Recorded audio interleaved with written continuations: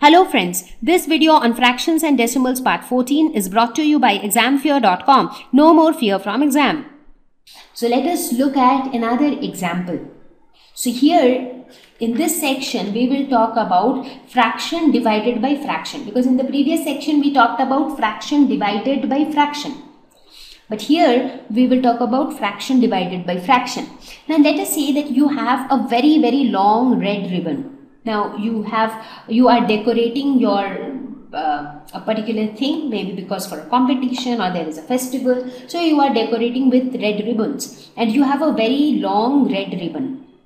Let's say that the length of this ribbon is 29 by 2 meters. This is the length of this big ribbon. But now for decoration purpose, you do not need such a long ribbon. Instead, you need small pieces of ribbons, each of length half meters. So you need small pieces. So you need small pieces of ribbon like this, such that the length of each is half meters. So what do? You cut this long ribbon into smaller parts of half meter each. So like this, you cut each ribbon, the length is half meter. So that's how you cut it.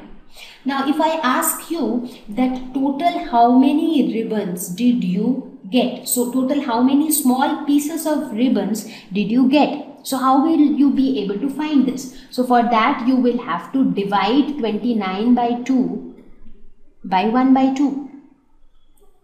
Right? It is something like this. Let's say you had 10 chocolates and you have divided those 10 chocolates among 5 friends. So how many chocolates each of them get? So for that what you need to do, you have to divide 10 by 5. So only then you will get how many chocolates each got. So the same thing is true here. The long ribbon is cut into or is divided into smaller ribbons. So the length of the long ribbon is this divided by the length of the smaller ribbons. So once you divide them, the result that you get gives you the number of pieces that you actually get.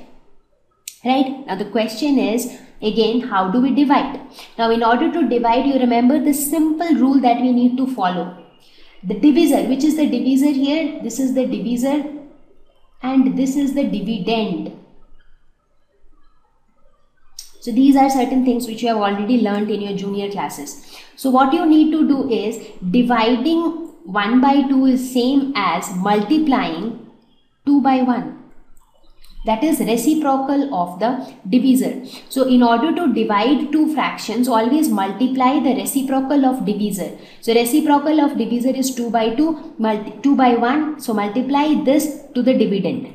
So what do you get? Now it is simple multiplication, 29 into 2 and 2 into 1, right? So this is 58 by 2. So now when you divide 58 by 2, you get 29. So that means you will get 29 pieces of ribbons when you cut this big ribbons. So this is how you will divide fraction by fraction. Let us look at yet another example of dividing a fraction by fraction. So let's say that this is your birthday cake.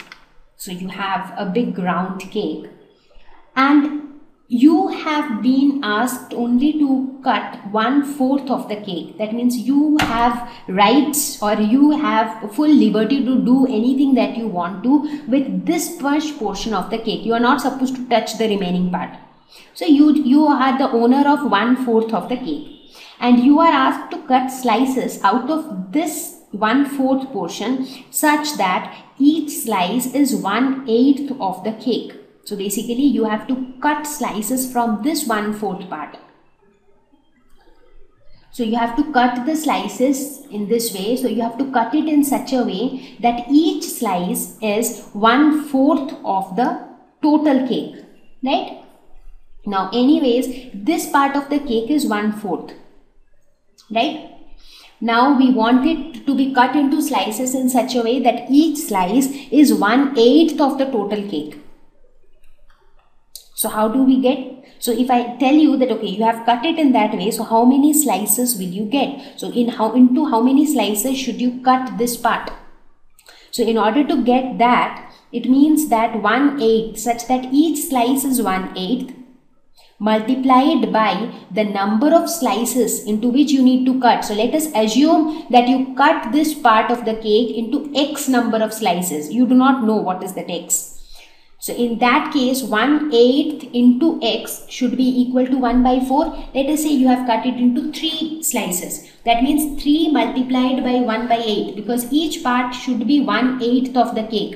So 3 multiplied by 1/8 should be equal to 1/4, because this total part is 1/4. So in this fashion, what would be X? X would be equal to 1/4 divided by 1/8. So how do we divide? 1/4 multiplied by 8/1. So this is 8/4. And what is 8/4? It is 2. That means this portion should be cut into 2 slices. So this can be visualized like this. This is your entire cake, right? You are only allowed to cut this much part. So when you cut this part into 2 slices, then each slice becomes 1/8 of the entire cake. So each slice becomes such that it is one part of 8 equal parts of the cake. Right? So you have to cut this 1/4 of the cake only into 2 equal slices. So you see, these are certain examples where we see that we actually encounter situations where we have to divide a fraction by a fraction. So now let us have a quick recap of whatever we have learned in division of fractions.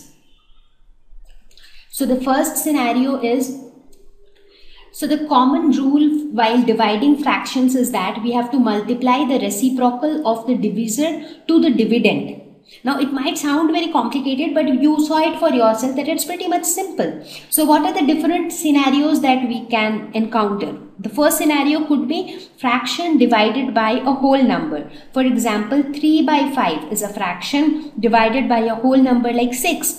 So which is the divisor here? So 6 is the divisor. So this actually means 3/5 multiply by the reciprocal of divisor. How do you get the reciprocal of divisor? Just interchange the numerator and denominator. So this becomes 1/6. Now you multiply normally. So 3 into 1 is 3, 5 into 6 is 30. So when you look at it, 3/30 is a fraction which can be further reduced to its simple form, and the simple form is 1/10. Now you just try it yourself. How do we reduce to the simpler form? Because we have already learned it. The second scenario that you can encounter is whole number divided by a fraction. For example, a number like 9 divided by a fraction like 1/3. So in this case, which is the divisor? So the divisor in this case is this 1/3. So what we do, we multiply it with reciprocal of 1/3, which is 3. So the answer would be 27. The third situation that you can encounter is fraction divided by fraction. Something like 1/6 divided by 1/15. So here the divisor is 1/15. So we can write it as 1/6 multiplied by 15/1. So this is equal to 15/6, which can again be further reduced to its simplest form, which would be 5/2. So this is how we perform the division operations. The only thing you need to remember is wherever you see a divisor, find its reciprocal and multiply it. So in that case, your division no more remains division, it becomes multiplication. Thank you. Please visit examfear.com for free quality education. You can learn with a simple 4-step learning process wherein you can watch video lessons, you can ask your questions, you can refer notes, and you can take a free online test. We have content for class 6 to 12 on physics, chemistry, mathematics, and biology along with practical videos. So please subscribe to our channel for daily updates. Thank you.